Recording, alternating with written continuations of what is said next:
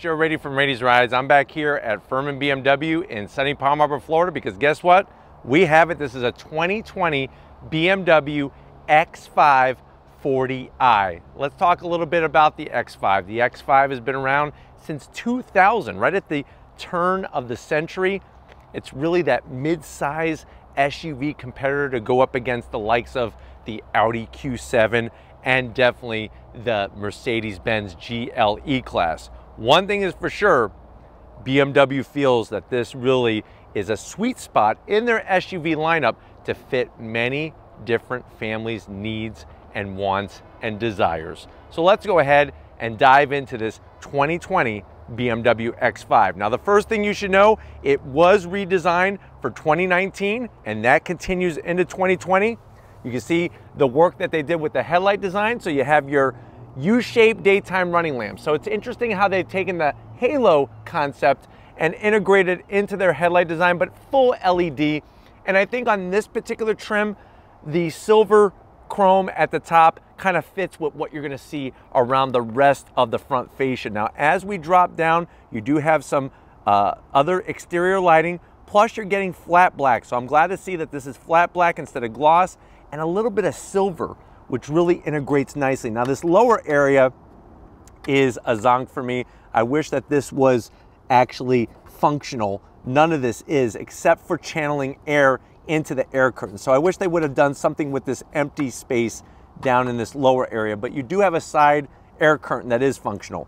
Another thing I've always liked about BMWs is how they do the corners of their front fascia, the way it kind of extends in a downward slope, gives it a nice look. Now, as we come across the large grille, this is something that's been a talking point with many different manufacturers, especially BMW. The size of the grille, they keep getting bigger and bigger, especially on that X7. But you can see the kidney shape is still there. It's almost like a kidney butterfly shape to it. You have your forward-facing camera.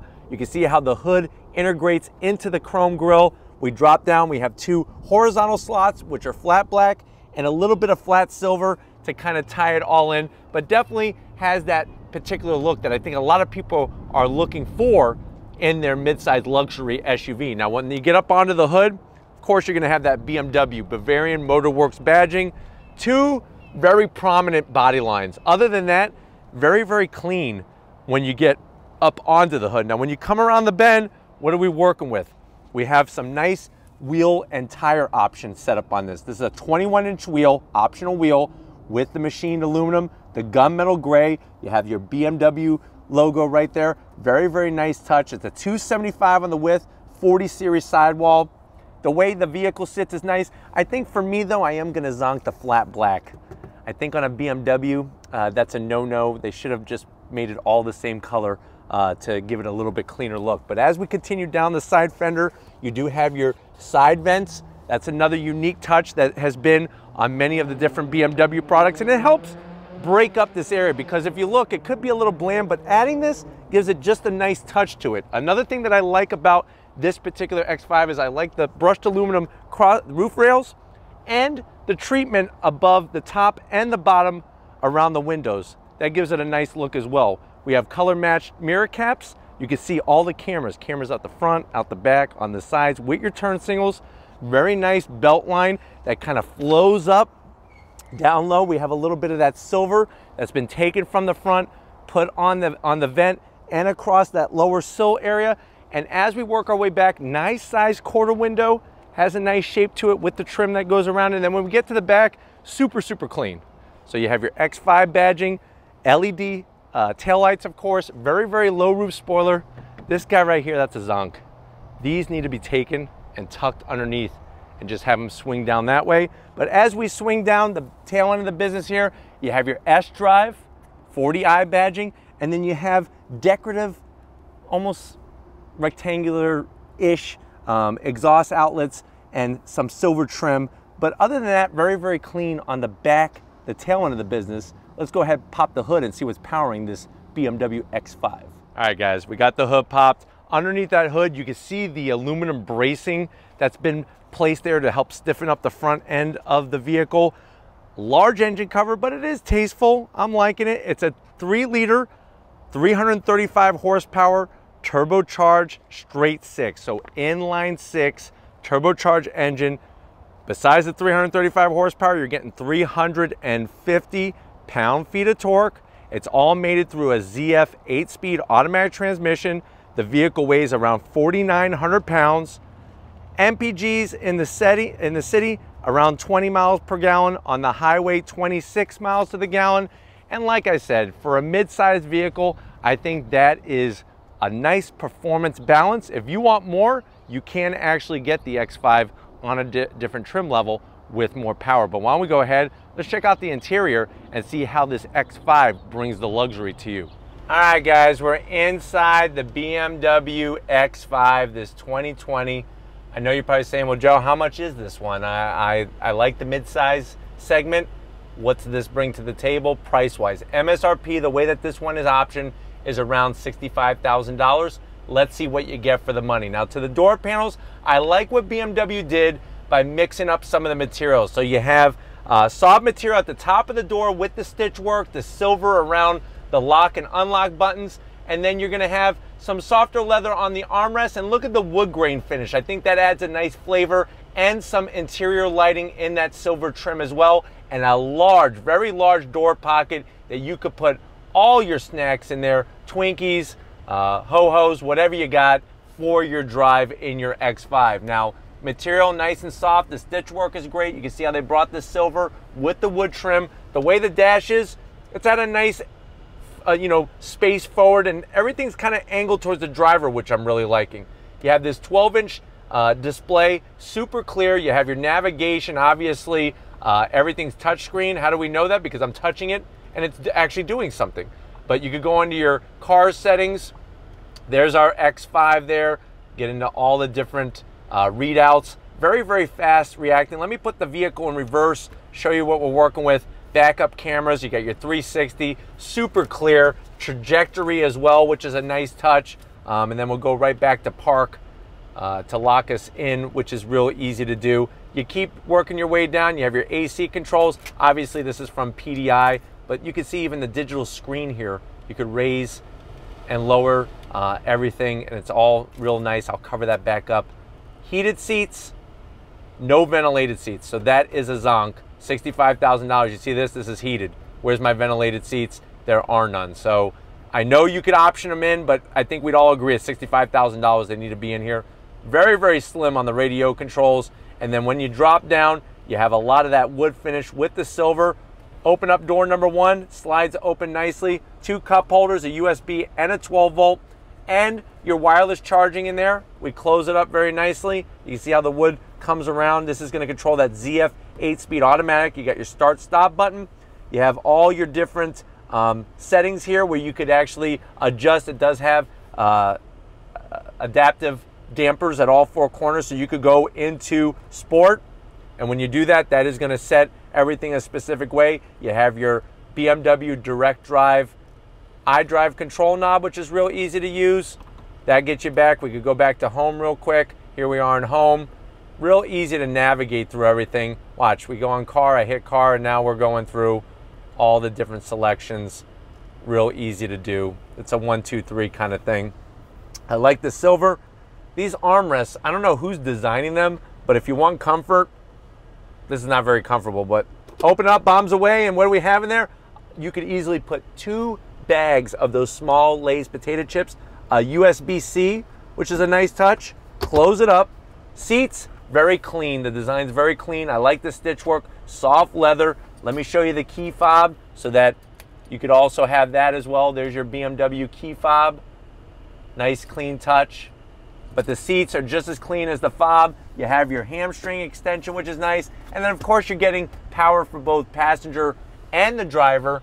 And this one has the panoramic sunroof, which is nice to help bring in some light because it is kind of dark for an interior. Space though, I feel great. 6 feet tall, plenty of headroom. Shoulder room is nice. Coming over the business end, because this dash is gonna blow your mind. All right guys, business end, you do have 2 memory settings for the driver's seat, which is always nice. Easy to get to on the door. All your other seat controls are gonna be down low, and you could get all that bolstering and everything all set up the way that you want it. Steering wheel, I'm gonna say it again, BMW does great steering wheels, and They don't have to be flat bottom to look sexy. Great look. I love the stitch work on the horn button, the silver trim, nice, easy to use thumb controls, and you have the paddles for that 8-speed automatic transmission.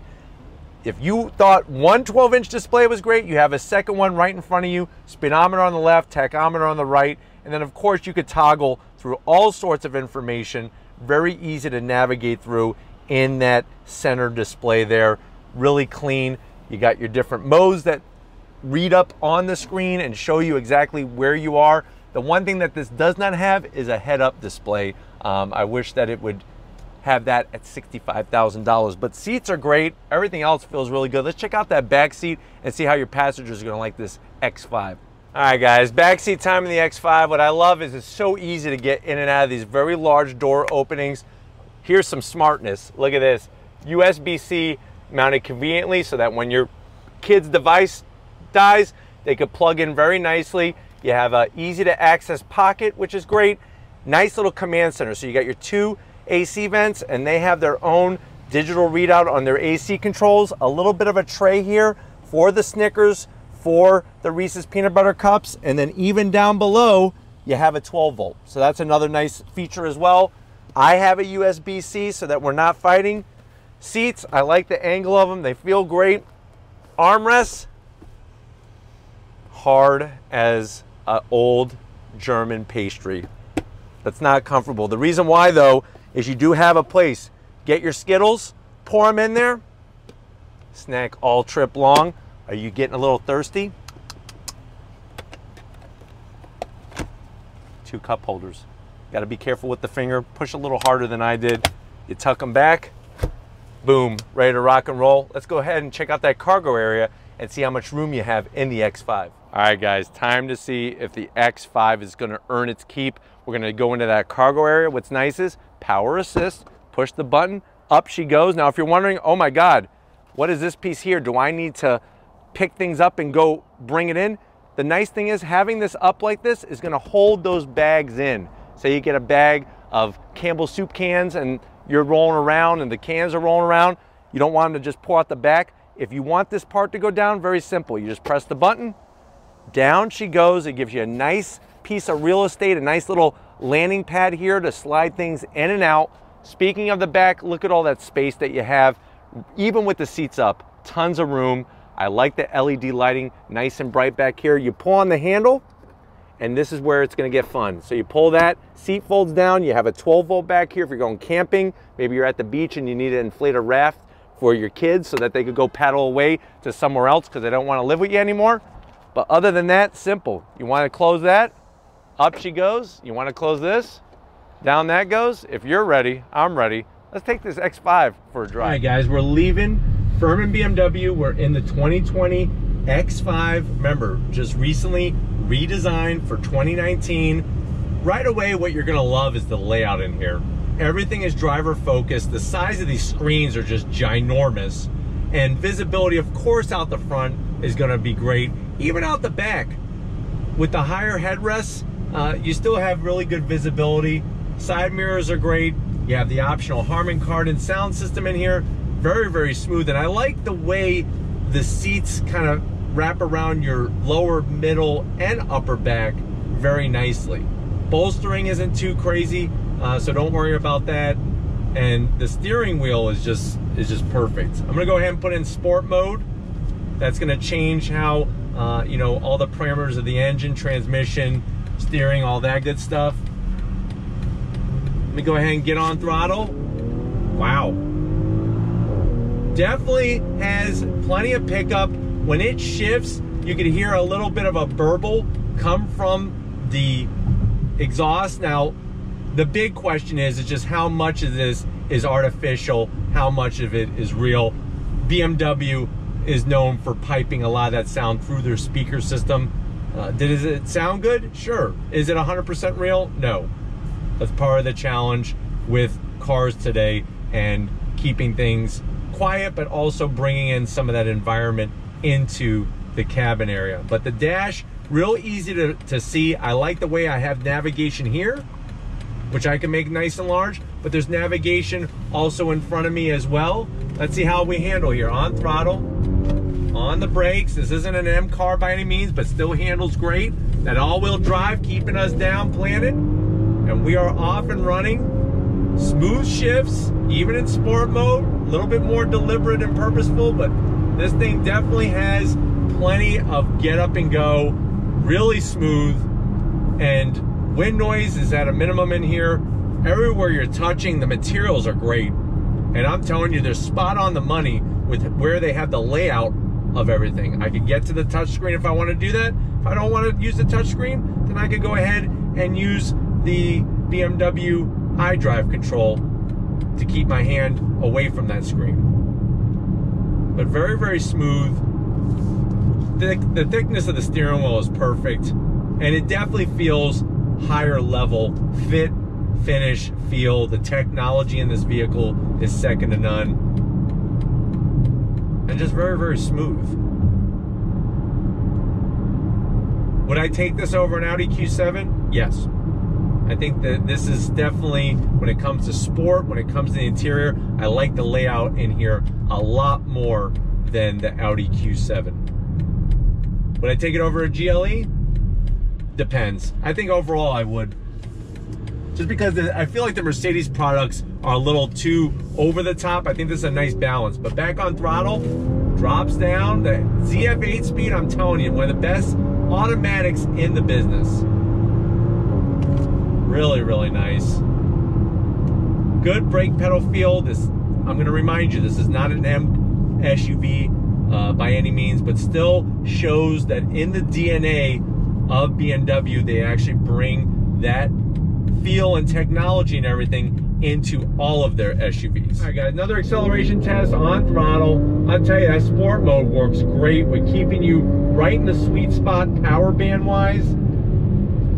So smooth though, so very smooth. But hopefully this gives you a nice overall feel of what this BMW X5 is all about. We're gonna get back to Furman BMW and wrap this one up, so I'll see you in a split second. All right guys, another great day here at Furman BMW. So glad to finally spend some time with this X5. Is it a competitor against the other German brands and those brands from other locations like Japan?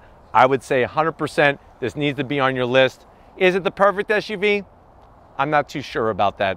Is there really any perfect SUV? That's for you to also find out. But if it's SUVs like these that you want to see on the channel, leave a comment in the comment section. If you're new and you're on your way out, hit the subscribe button. I promise you it's worthwhile coming back for more. If you are a subscriber, thank you for being part of the Radies Rise family. If you want to help us keep making great content just for you on the channel, click the link in the description, get yourself some Radies Rise merch. Got to give it up to Big Guns McGee, Tom Moschner, working the camera, getting this X5. Thank you, Tom, for your hard work. And just like always, I'll see you on the next ride.